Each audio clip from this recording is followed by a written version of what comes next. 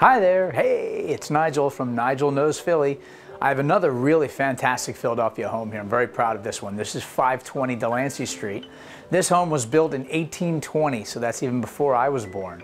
And it was built for a confectioner here in Philadelphia. 520 Delancy, located on the beautiful 500 block of Delancy Street, complete with brick sidewalks. It's a very wide mansion. Let me tell you a little bit about it. You'll walk in the door to your vestibule and you'll enter and notice your very, very old hardwood floors. I'm not sure they may be the original pine floors, but they're very old wide plank floors. Nice big open layout living room looking on into your dining room. Step out of the sliding glass doors from your dining room and enjoy your very beautiful, very quiet private garden area, complete with decking and lots of planters. To the left, you've got a beautiful stainless steel granite countered kitchen with yet another window so you can view your garden.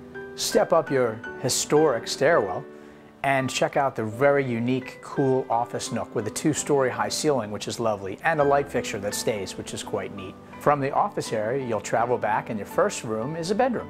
This bedroom is fantastically equipped with a wood-burning fireplace. Beautiful. Continue back, and there's a bathroom, which has a very nice soaking tub for your relaxation pleasures. Continue on back to another bedroom.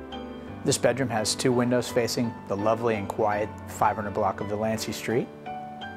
On to the 3rd floor, and the den is equipped again with a fireplace. Awesome. So you can live quite comfortably in there. And then you also have a window view of your beautiful garden. Continuing back on that floor, you'll enter the master bedroom. The master bedroom has its own closets, obviously, and access to its own private bathroom. And this master bedroom also has very high ceilings, which is a signature of this beautiful mansion. And this master bedroom also faces 5th Street.